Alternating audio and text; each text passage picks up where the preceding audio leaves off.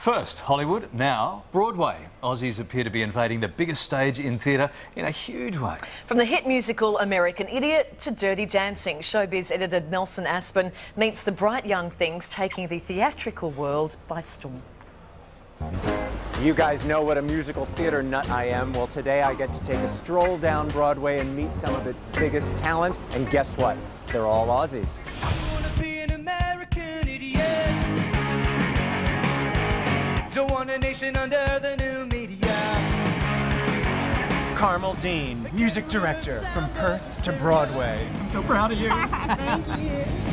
Welcome to a new kind of tension all across the alien nation, where everything is meant to be okay.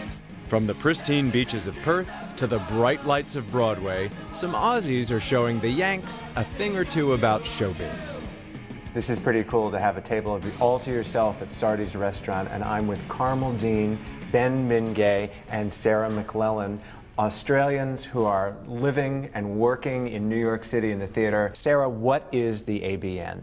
The ABN is really a support network and a gathering of people who are here working in theatre, both on Broadway and also throughout the US in touring productions, but also for people who are looking to come to the US who, you know, are completely blind to, you know, how to get an apartment, how to go about getting a visa, a work visa, getting an agent. As the old saying goes, it's not always what you know, but who you know.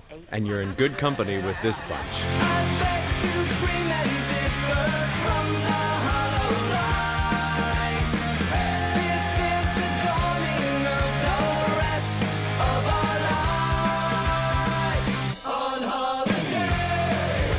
Carmel Dean landed the gig of a lifetime working as music director on the Tony Award-winning musical American Idiot. I was still pinching myself every night being on stage and conducting the band and the rest of the cast during the show. We were incredibly lucky to last week have the lead singer of Green Day, Billy Joe Armstrong, play one of the characters. He played the role of St. Jimmy for a week. Give me your great stage moment that makes this all worthwhile. I think when I was doing We Will Rock You, the original US company, I got to go on for one of the leads that I understudied in previews. Opening Dirty Dancing in LA last year, and then, you know, performing to that crowd. It would have to be performing on the Grammys with Green Day earlier this year. They were with them on the Grammys, and we followed Elton John and Lady Gaga. Even with all the success, there are still a few things no adoring fan can ever replace. Tell me, what are some of the Australian things you miss? I mean, there's got to be something more than just Vegemite. I mean, for me, it's barbecue. Like, you know, I mean, like having a barbecue in the backyard, because that, you know, that's how I used to eat every day back in Australia. Any advice for those who dream of superstardom? Get as much information as possible, never lose sight of your dream and your goal to get here, and then just do it. Let's just encourage then all you Australians out there who want to give it a go on Broadway to get in touch with the Australian Broadway Network. Absolutely. Yeah? Keep us posted about all your successes, and I know there are going to be many. Absolutely. All right, cheers, guys. Thank you. Thank you. Good on them. That's a great story. Isn't it? Yeah, Excellent. it's so hard to crack Broadway, for heaven's sake. They're doing such a great job. I thought it was going to be quite boring when he asked them their ABN. Yeah.